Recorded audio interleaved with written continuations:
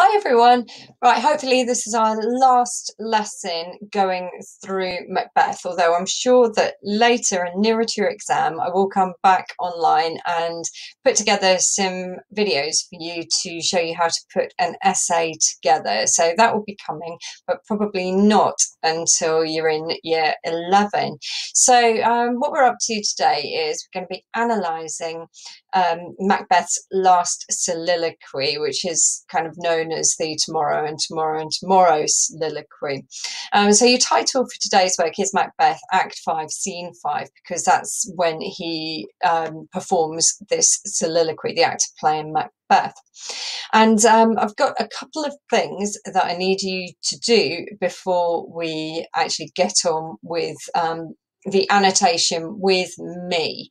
What I want you to do, first of all, is to look in the description underneath and download yourself and print off a couple of copies of the soliloquy from Act 5, Scene 5. It's only small, so if you're trying to save paper, you could probably fit maybe 4 of them even onto a page if you wanted to, and then cut them out and stick them into your exercise books. But the thing is, there is a lot of annotation to go around quite a short little bit, so you might want several copies of them.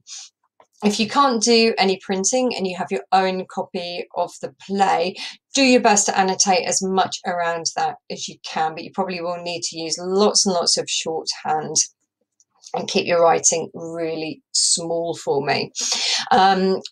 Failing that, you can just go straight into notes in your exercise book, but then you'll probably need to copy out the quotations. To be honest with you, you could probably just copy out the speech because it is short enough, and if you actually copy it out, that might help you to learn quotations from it as well, because for lots and lots of people, actually the process of copying out helps you to memorize things. It definitely does for me.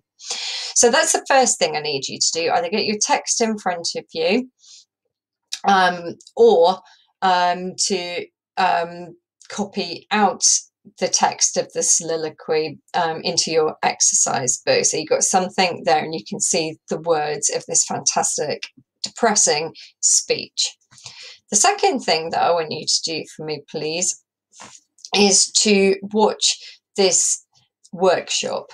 So you can see a little screenshot from it here, and it's our favourite Ian Mckellan, way back in the day when I was just a little girl in 1979, doing a workshop to other actors about what this soliloquy is all about.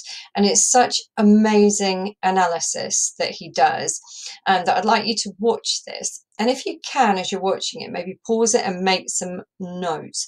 What I've done on the slides that follow is I've made my own notes, so we can go through them together, but it's well worth listening to what he says, because to actually get the actors, the performers' perspective really helps you to remember that the genre is drama, that it is that Shakespeare's language is living language, which is going to go into the mouth of an actor, and that's going to convey meaning to an audience like now, not 600 years ago. So watch the workshop, and then at the end of the workshop, you see him acting out the scene as well, so you can see like how his interpretation comes across to the audience. Okay, so most of the annotations that you're going to see now are straight out of Ian Mckellan's mouth. Some of the things I add in to try and make something a bit more detailed or a bit more clear to you. Sometimes I zoom in on the language a bit more than he does, and sometimes I give my own point of view. So in this soliloquy, what Ian Mckellan says is that it's a description of darkness and despair, and I've just changed that darkness to depression because I think that the short soliloquy perfectly sums up what depression is all about. So it is that kind of darkness that you see, and absolute despair. There's no hope in your life, and the only way out of life is the end of life, really. That's kind of what this soliloquy is all about. He points out that this is Macbeth's last soliloquy in the play. So structurally, this soliloquy is almost like a real kind of low point, a real moment for the audience to reflect.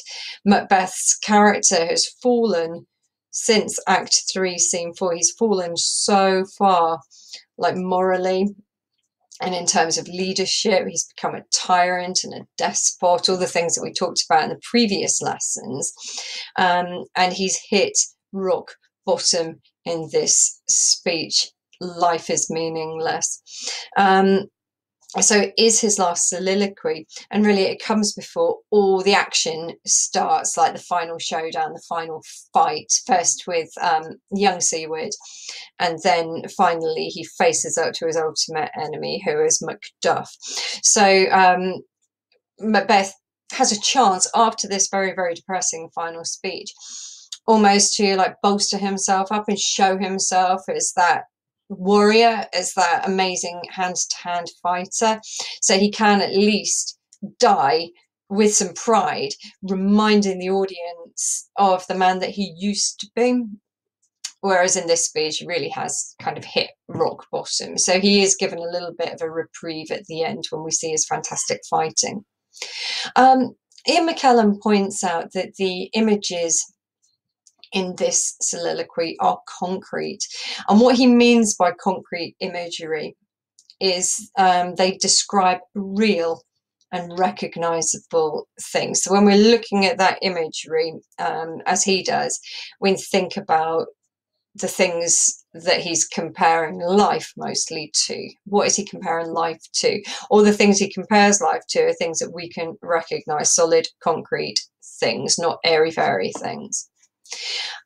He says, thirdly, that the idea of looking at the words is Shakespeare's really, really helping the actor to understand the emotions that Macbeth is feeling, so that then the actor can take those lines and make the lines sound as if Macbeth is making it up as he goes along. So he's trying to make it sound like natural speech, Macbeth's natural thought process, which is, because it's a soliloquy, that's just between Macbeth and the audience. It's the contents of his mind, and it's meant to be just kind of what's coming into his head.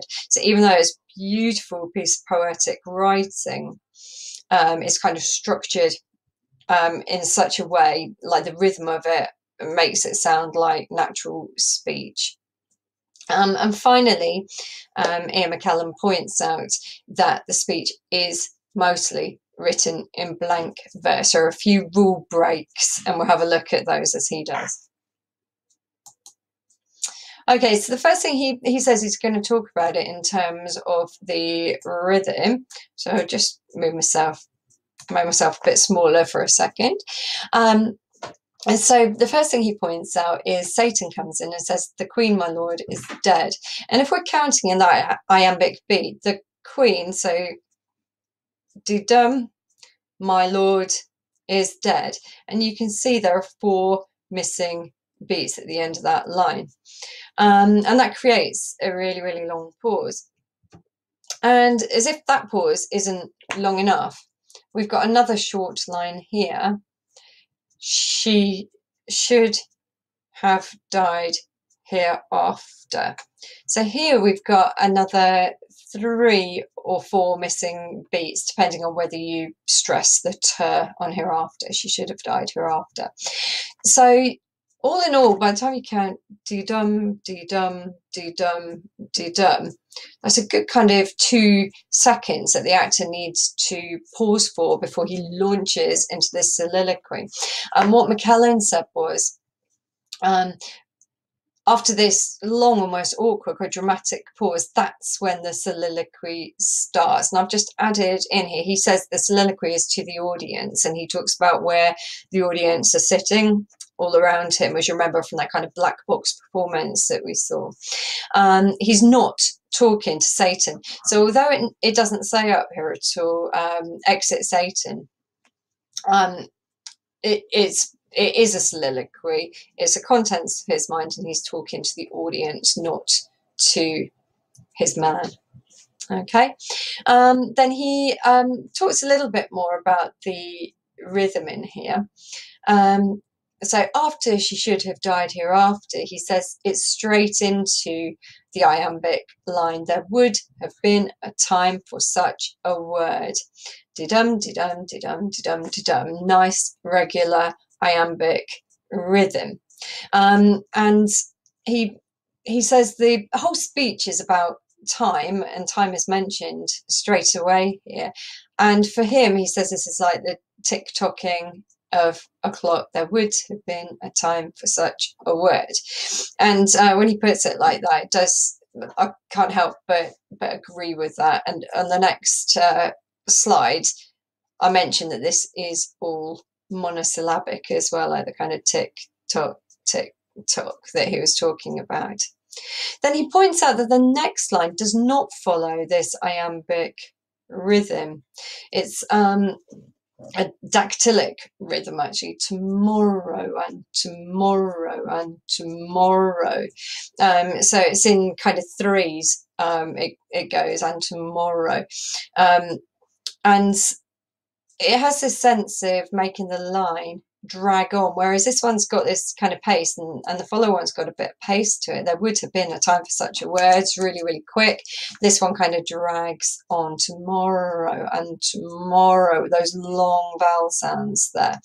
And he says that the word tomorrow, when you say it 3 times, it becomes almost like a nonsense word, and it starts to lose its meaning.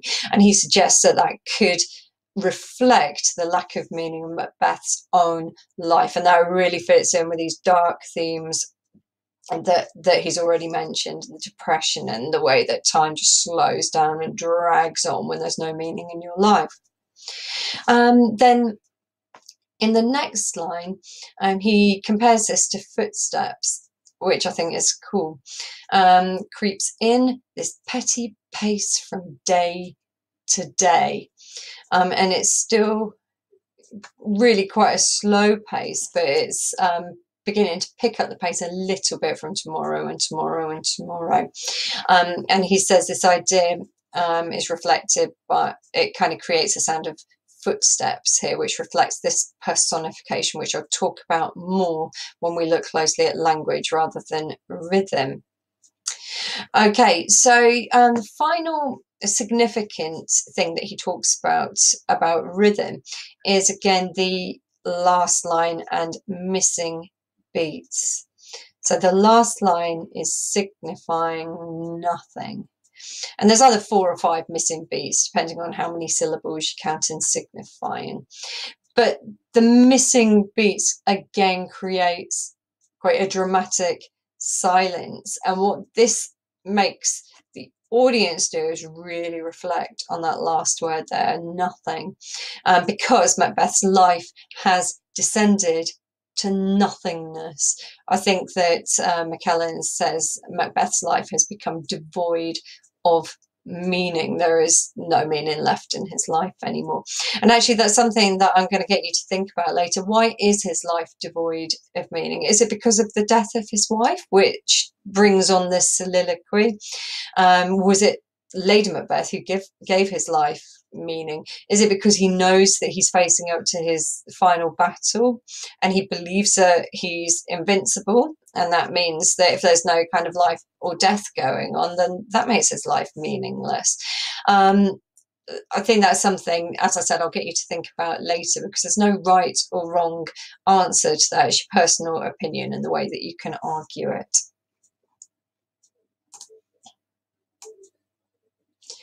Okay, so we're on to the language and imagery.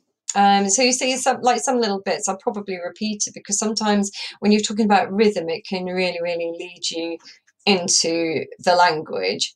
And so this first line again, there would have been a time for such a word.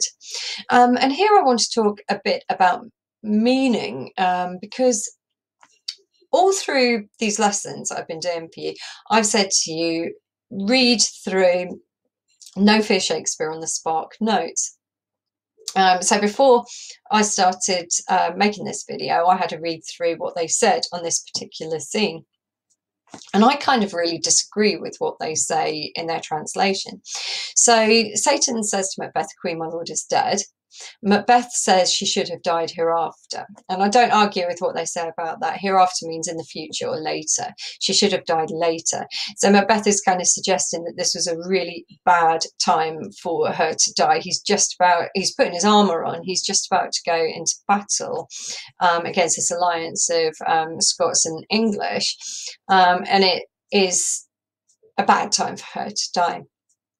Now, the next line, what No Fear Shakespeare says is there would have been a time for such a word means everyone dies eventually. She should have died later, but everyone's going to die anyway. So what? So that's kind of what they say, but I don't really agree with that. I think that what this line means, there would have been a time for such a word, is that if she had died later, she her death could have been like mourned properly, and people would have had time to give it attention and to feel sorrow. And for me, that's kind of what he means, like when he says a word, because Mckellen, he says, what is the word? What's the word that he's talking about here? And for me, that's what that line means. But again, the whole point of English literature is whoever wrote Spark Notes, No Fear Shakespeare has got one interpretation. I've got like a really different interpretation for what that means. My interpretation makes Macbeth seem a much nicer character. Spark Notes' interpretation makes Macbeth seem extremely harsh and almost emotionally unaffected by his partner in greatness's death. You can see lots and lots of different versions of this speech, and most of the time the actors do seem really cut up by Lady Macbeth's death, but again, I guess that's their interpretation.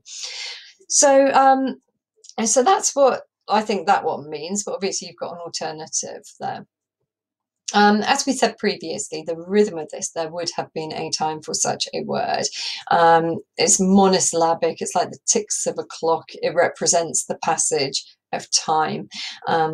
And I guess that's what it is. You know, if we had time on our side, we could have mourned Lady Macbeth's passing in a much nicer way.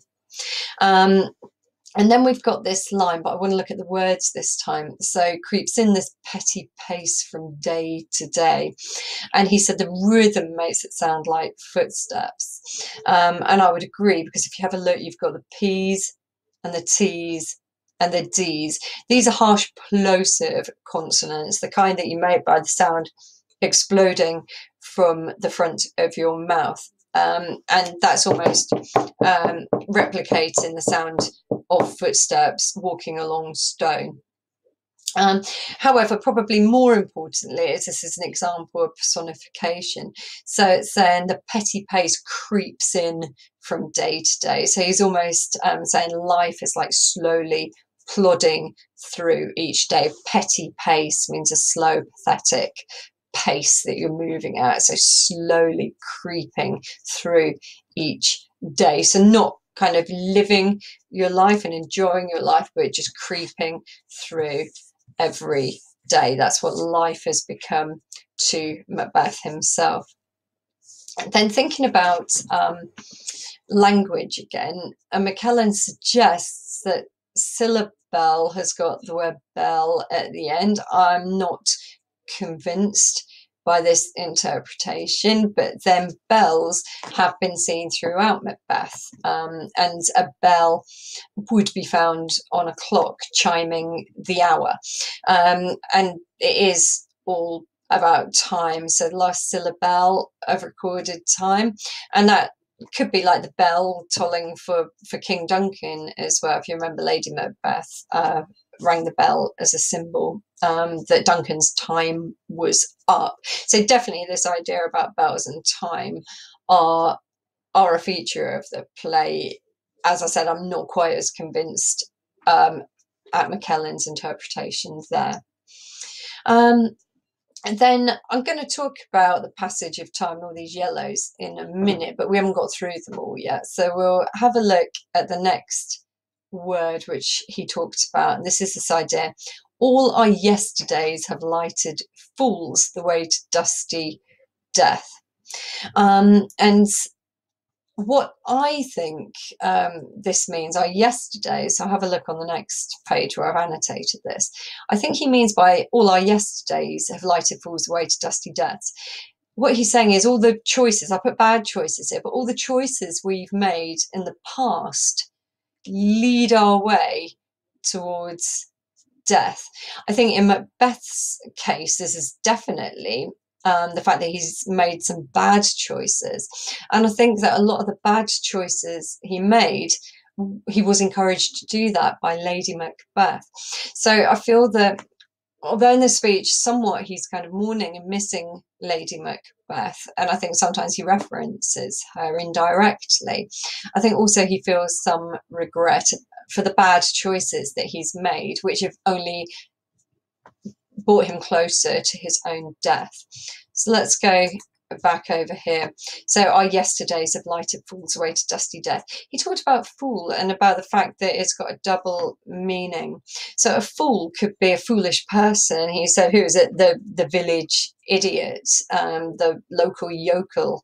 So kind of the stupidest person in your locality. So it can mean that you're an idiot. But he also talks about a fool being a paid jester. So old-fashioned guy wearing the tricorn hats with the bells on it, who is paid to entertain. And that's significant, the second meaning, that is a paid entertainer, because following this, Shakespeare goes on to develop an extended metaphor comparing life to a really rubbish actor on the stage, and he's saying that's what life is like, a really bad actor who just has his moment on the stage and then vanishes. So this idea of a fool being a professional, a paid entertainer, kind of starts off that extended metaphor that goes through that middly kind of section there. Okay, he goes on to talk about out, brief candle. And Mckellen points out that the last time we saw a candle in the play was Lady Macbeth holding a candle, and she wouldn't let the candle be put out. And that was really significant because we know from the motif of darkness in the play that darkness represents evil, or the evil that happens in the play happens by darkness. And when Lady Macbeth is sleepwalking, she's terrified of darkness because she doesn't know what evil might be around. So by having that candle with her, it represents a tiny glimmer of hope for her, that she's not going to head straight to hell, if you like, to the darkness and evil of hell. So out brief candle certainly makes us think that Macbeth is alluding to Lady Macbeth at this point. She was the last person to have a candle, now she's dead. And Mckellen points out this speech, this section of this speech, and the idea about the candle is about Lady Macbeth's death, but it's about this fool's death, the fool who's walking the way to dusty death. But it's about Macbeth's death as well.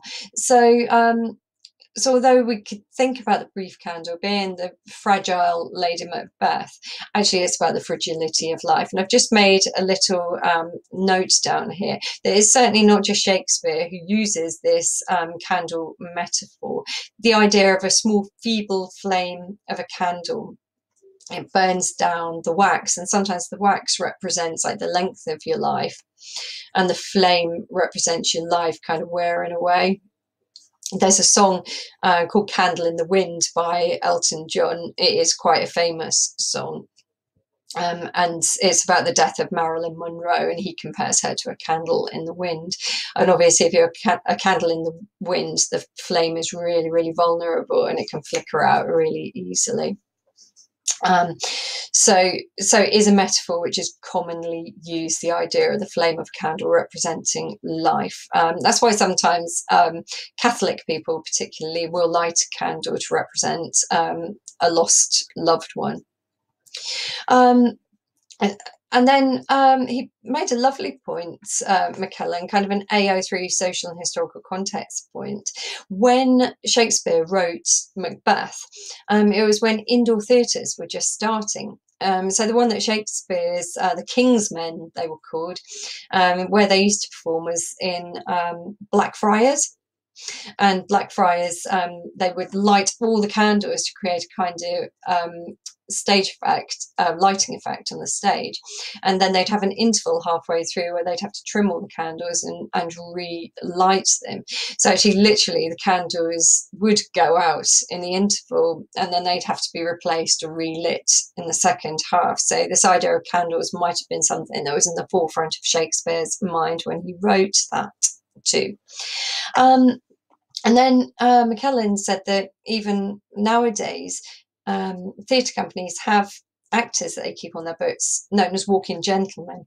So a walk-in gentleman is someone who's available in the theatre company to kind of be an extra. They don't have any lines, but they'll go on and just do a walk-on part. I think nowadays we call them an extra in a film. And he points out that life is not even a walking gentleman. Life is a walking shadow, someone who's meant to be there but barely even recognizable. So that's how much Macbeth is valuing life at this point. Really, really depressing. That's how he sees life, as something less than a walk-on extra.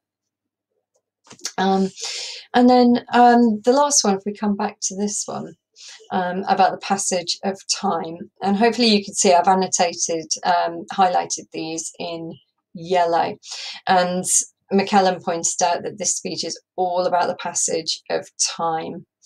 There would have been a time for such a word, the last syllable of recorded time, so that's like eternity. We've got down here up eternity, the last syllable of recorded time, like the end of the world. And then we move through and we've got today, and we've got yesterday, we've got our tomorrows up here, and then even the minute kind of unit of time, the hour as well. So he's saying that a human life is just like an hour on the stage. So actually you can link that to the way that time is portrayed in a poem like Ozymandias as well, actually, that human life is just like a grain of sand in the desert, and when we put that into like an egg timer or a sand timer, that's all our life is like, just a grain of sand. It's a really similar idea going on here. Okay, and the last little bit of language and imagery, because obviously we've talked about this one already. Back to the Fools. This is, as I said previously, an extended metaphor comparing life to a bad actor. And I'm just pointing out here to develop the point that Mckellen makes, that acting has been a metaphor throughout the play. Macbeth, when he's called Thane of Cawdor, says, "Why do you dress me in borrowed robes?" It's kind of like that costume that you put on to become something that he feels he's not, something he hasn't earned. It's like at the end of the play when he dresses the castle in the banners to try and make it look ready for war, to make it look like the king's castle with the king's banner on the outside. It's like Lady Macbeth constantly telling Macbeth to pretend to be something that he isn't, look like the innocent flower, but be the serpent under it. Sleek all your rugged looks and be the jovial host. Throughout the play, the Macbeths have developed this idea about outward appearances covering up their true thoughts. So it seems really apt that in this really depressing final soliloquy, Macbeth should reflect upon this idea that actually life is just putting on a really bad show. Life is just like being a really bad actor in a bad show.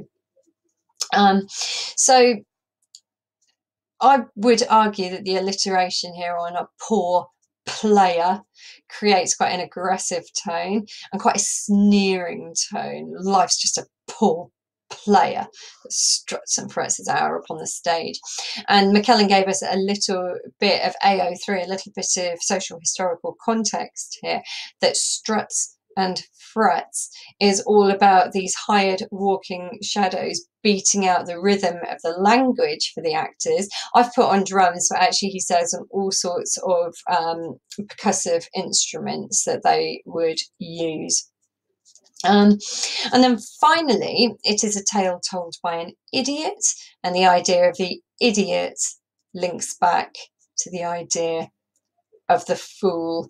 And I wonder if Macbeth somewhat sees Lady Macbeth as this idiot or fool, someone who lit up his life for a short while but made some foolish decisions that amounted to nothing.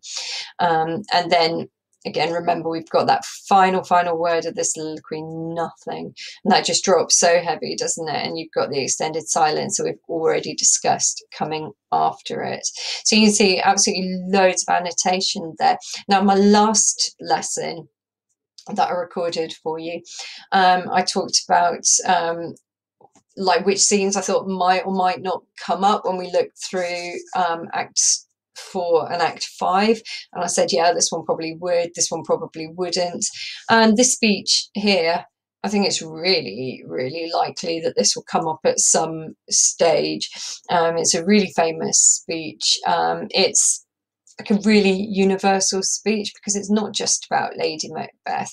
I think it's something which connects with anyone really who has suffered from depression, anyone who has been down in that dark pit, anyone who feels themselves wading through treacle, life going on at a petty pace, and tomorrow and tomorrow and tomorrow, and just having to drag yourself through each next day trying to get to the next day. It's so it resonates with anyone who has suffered from those kind of feelings about the meaningless and nothingness of life.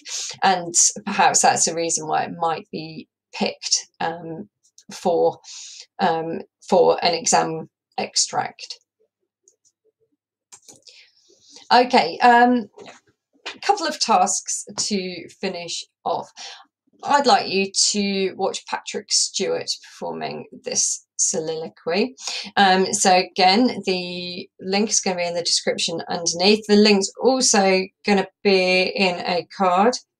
So if you click on the info icon above, then you should see a link to Patrick Stewart and the Ian Mckellan one as well. And you can just click straight onto that and watch Patrick Stewart performing this soliloquy.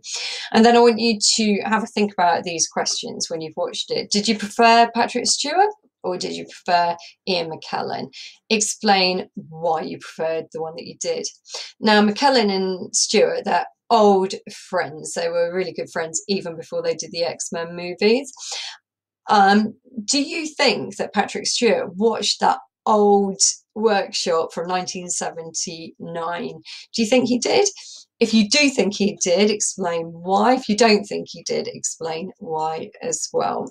Okay, and just one more slide to go and then we finish Macbeth. Yay. Okay, so I've made a bunch of statements here just for you to think about before we finish Macbeth. Which one do you agree with most, thinking about that speech tomorrow and tomorrow and tomorrow? Do you think that this speech is about Macbeth suffering from depression? Lady Macbeth was the one who gave his life meaning, and now that she's dead, he's sunk into a pit of despair and he thinks that everything is meaningless. Do you think that there is an element of Macbeth blaming Lady Macbeth because she drove him to make bad choices in his life yesterday's? and that's made a fool of him and leading him now to dusty death. When Macbeth says, out, out, brief candle, is he thinking mainly about his wife's fragile life, the fragility of her specific life, or is he thinking about everyone's life being fragile, like a feeble candle flame, a bit like I was discussing that Elton John song? And do you get the impression, do you agree that Macbeth resents the way that Lady Macbeth forced him to disguise his true feelings throughout the play? Is that why he's now using this extended metaphor of saying that life is just like a really, really rubbish actor? So can you think about which statements you agree with the most and write those down in your book and see if you can justify why you agree with those? Okay, so don't forget to download the resources from the description underneath. Go back through the video if you need to make any extra notes or go through anything again. And if you do have any questions about Macbeth, either send me an email, put a comment below, or get in touch with me any other way. See you soon. Bye bye.